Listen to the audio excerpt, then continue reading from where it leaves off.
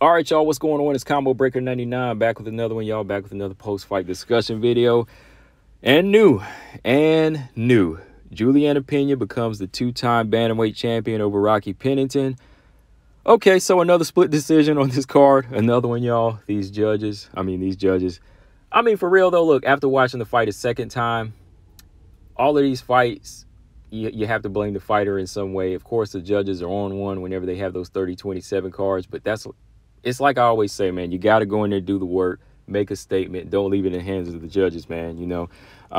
Pena, she does it again in a close fight over Rocky and a solid performance from both ladies. I mean, this was a fight that turned out better than what a lot of fans anticipated. You know, everybody's looking for a bore fest, snore fest, whatever you want to call it. But this fight delivered, y'all. It delivered with the action and the skill set here. It wasn't boring at all. It wasn't amateurish. Both of these ladies, they played a solid chess match and had good moments. So first off, I want to say, you know, shout out to both of the fighters for, you know, putting on a good performance and really, you know, giving each other a test. Most of all, these two ladies showed just about everybody on the card how to use the doggone jab.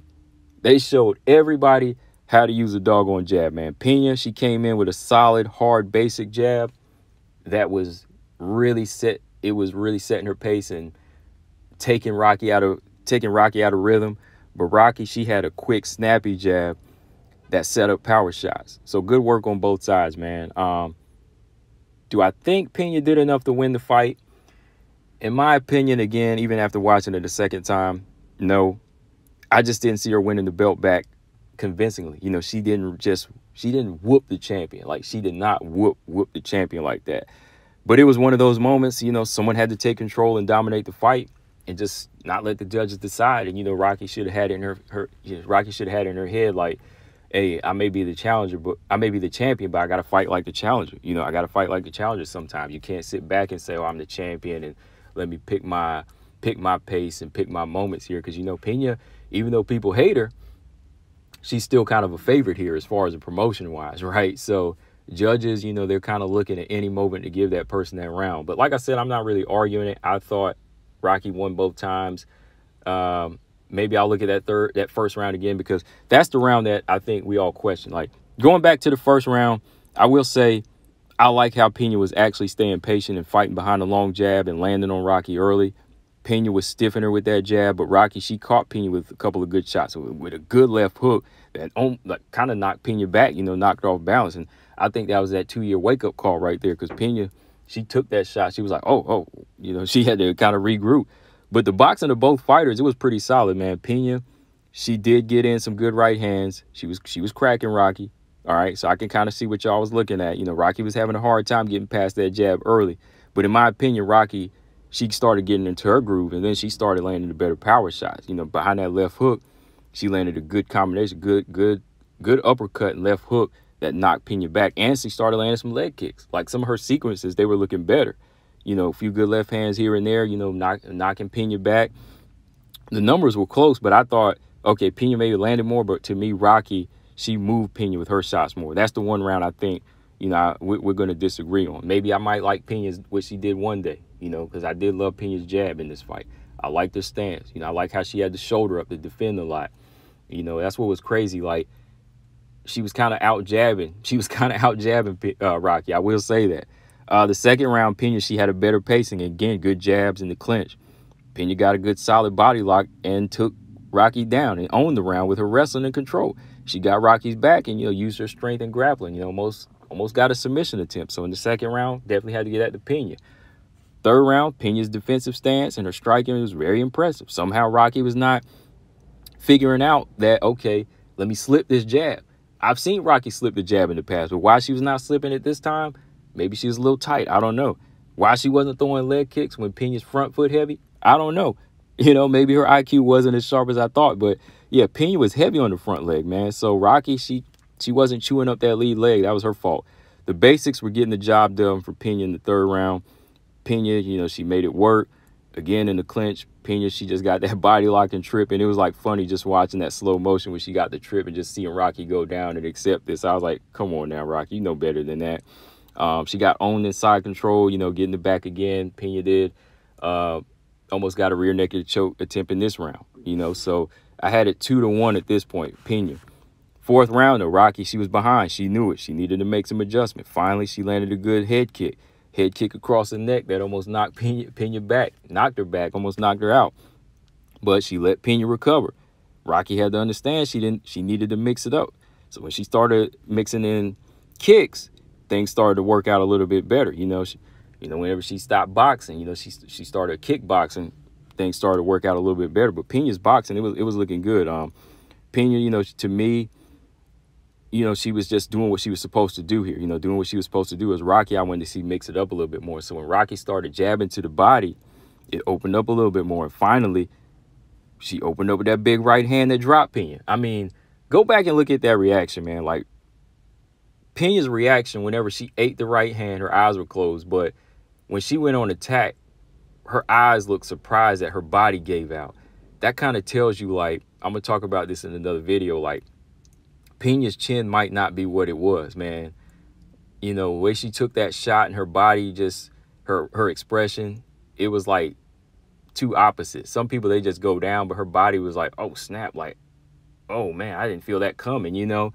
And she was feeling every bit of that knockdown. That's what was crazy. So Rocky, she probably should have let the fight stand back up here, just like Marina should have done in their fight.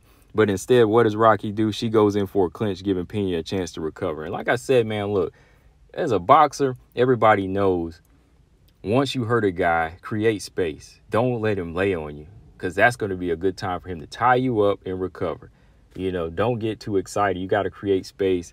Let him dance around on wobbly legs, and that's where you set up the knockout. Go to his body and knock him out. That's how Alex Pieta did to Khalil. You know, when Khalil was reeling back into the cage, he doubled up the body shots and he went down, right?